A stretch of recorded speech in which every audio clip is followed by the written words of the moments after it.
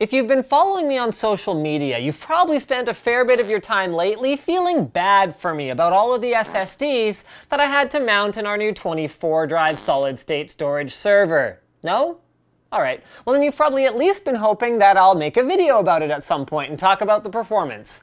And that time is now. This is the all-new Wonic, the fastest beast machine in our office.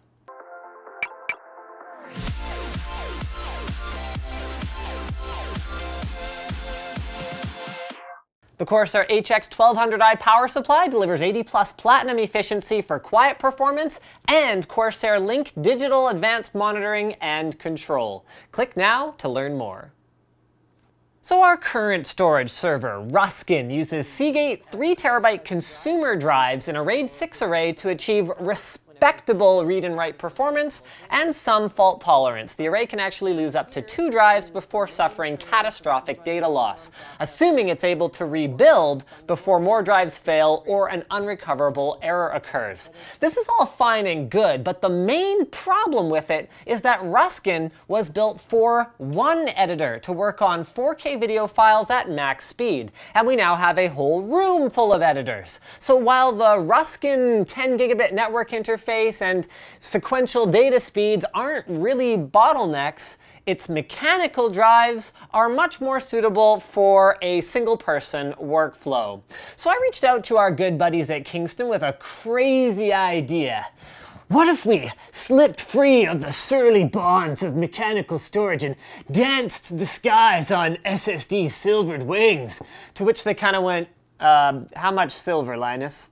I told them I wanted 24 1TB class drives, and doggone it, for some reason they said yes. I think the most incredible thing about that story is how much the landscape has changed in such a short amount of time. 2 years ago, I could have been the Pope in Rome, and any SSD maker would have laughed at me for wanting 20 terabytes of redundant SSD storage in a single server. But in 2015, Kingston's just like, yeah, we've got the enterprise-grade KC310. It's got an 8-channel Phison S10 controller, 960 gigabytes of capacity, ECC flash protection for data integrity, power loss protection, trim support, although we'll be relying on idle garbage collection and RAID anyway, and it's under 60 cents per gig. I mean, holy balls, I'm actually wearing the right shirt for that. So let's talk upgrade process then. The first thing I needed was way better RAID cards. Yes, cards.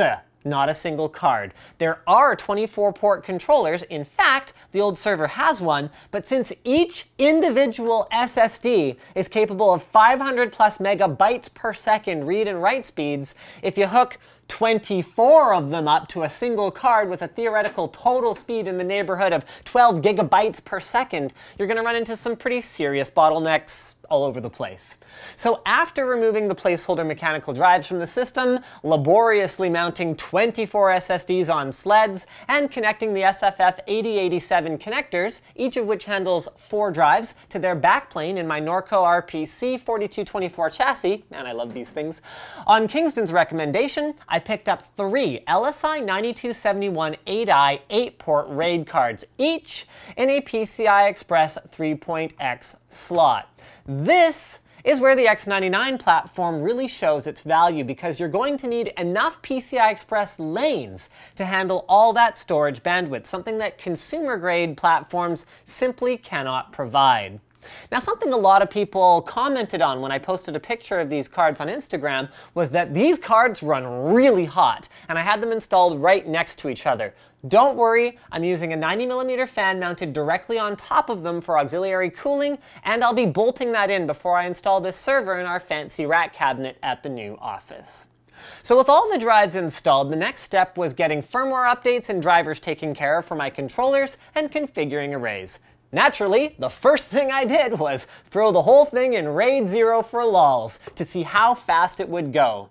There's a bit of a special process for this in this case though. You need to create a RAID 0 array of 8 drives on each of the controller cards, then use software RAID to put them all together. So in my case, that required the use of disk management in Windows to set each RAID 0 as a dynamic drive, then stripe the whole thing together. So it's kind of like RAID 000 or something like that. The results were, well, if Shania were here, I guess she'd say that don't impress me much. Read speeds were great. Even for 512K transactions, I'm looking at over 5.5 gigabytes per second. I mean, remember, this is for video editing, so very little of what we deal with is going to be smaller than half a meg. With 4K transfers, that's more than 2 full orders of magnitude faster than my old 10 hard drive solution. But those write speeds aren't enough to saturate the planned 2 by 10 gigabit Teams network connection the server is packing if multiple users are writing large files to the array. Either way, RAID 0 wasn't my final configuration since I wanted some fault tolerance, so I figured if I'm going to troubleshoot this thing, I might as well do it when it's set up properly. So I threw my 8 drive arrays in RAID 5. That allows me to lose up to 1 drive per array, and then I also have a spare drive on hand in the unlikely event of a failure, which is lots for a server that'll be backed up nightly on the network. Then I striped those RAID 5s together in software for what is effectively RAID 50. A quick benchmark before the arrays were finished initializing revealed worse numbers than RAID 0, although that's pretty much a given since any parity RAID puts much more load on the controller card, especially for writes than a striping RAID, but I really hadn't expected them to be this bad. So I waited for the arrays to finish initializing, and they got worse. So it was about that time that I realized maybe the write cache setting on solid state makes a bigger difference than on mechanical. So even though I don't have battery backups for my cards or a UPS for my server yet, I enabled write back cache, and there we go. There is the drawback of an unexpected power loss causing potential data loss with write back caching enabled, but we're just going to have to get those batteries and UPSs going because with that setting on, we are able to saturate the bananas out of any connection we can make on the network to this server. When she's handling large streaming reads and writes, this array can do in excess of 5 gigabytes per second. When she's handling extremely small transactions, she can still do just under 100 times the performance of Ruskin. And when she's able to queue up those small transactions from many clients hitting her at the same time, she can do well over 500 megabytes per second. I just need to drop another $600 on battery units for the RAID cards and wait for the network cards for my clients to show up so that I can show you guys how the network is going to handle all of this. Man, this server grade stuff is expensive and very time consuming, but it floats my geeky boat to see numbers like this, where a PCI Express based Predator SSD is the bottleneck in a local file transfer.